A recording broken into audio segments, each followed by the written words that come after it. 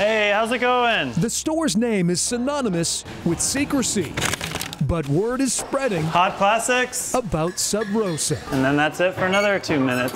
The bakery at 25th and Jefferson is fast becoming a landmark beyond Churchill. That's a nice one, huh? Tempting tarts and fresh flatbreads draw hungry customers far and wide. I probably am here 1 or 2 times a week. Bakers Evrim and Aveen Dough, yes, dough, opened in 2012. Once we found this kind of perfect spot on multiple levels, then it became really real.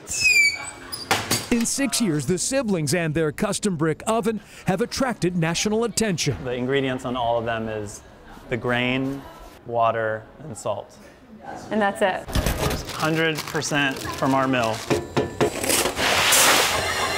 Sub Rosa is contending for a James Beard Award. Wow, really? Cool. Which is akin to an Oscar in the food industry. These are quiche, little individual quiche. The pastries are incredible, so it's easy to see why. My friend was just saying that she's here. She said that it could have been better than the one she had in Paris, so I think that's pretty good. No loafing here. Start to get muscles doing this. The days long, the work grueling, especially in the early days. There was no time that we left, really. We would just go upstairs to sleep. But the doughs never let the flour-covered routine weigh them down. We call it bakery sitting. The children of Turkish immigrants, Evrim began by selling his artisanal breads at farmers markets. And this is how you stay fit as a baker. You just don't stop moving.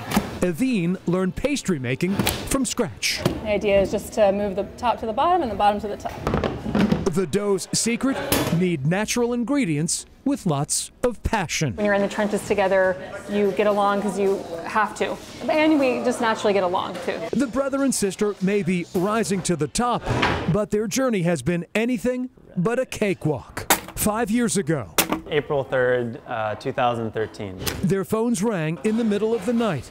The bakery was burning. It was just a tenant of ours saying, the building's on fire. That's the only, and then it hung up.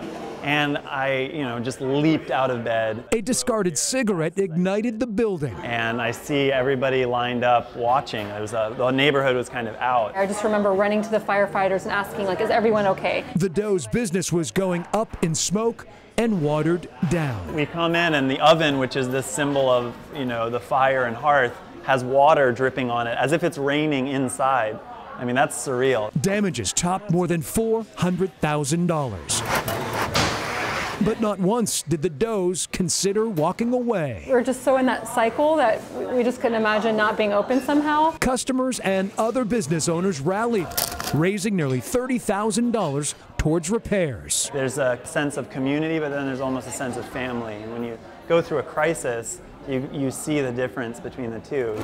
It makes it vibrant, makes you feel like you want to stay here. Awesome, thank you. 9 months removed from the fire, Aveen and Evrim relit the oven. But when we reopened, we had a line all the way around the door. Much to the delight of their growing clientele. The food's delicious. Aveen and Evrim share a bond thicker than dough, building on their reputation while baking a legacy. Sometimes it'll be important for us to just stop and say, so how are you doing? Yeah. How's life? How is life? Despite the recognition and nomination, they remain humble. It's very satisfying. These siblings are only letting their success go to their bread. That makes us want to keep going, keep doing what we're doing and do it better. All right. The dynamic dough duo reached the semifinal round in one of 21 restaurant and chef categories. The semifinalists will be judged by 600 culinary experts nationwide. The James Beard Foundation will announce the finalists on March 14th. And 2 other Richmonders were nominated as well. Chef Brittany Anderson, owner of Brenner Pass, and An Bui, owner of Mekong. We wish them luck. I'm Greg McQuade, CBS 6 News.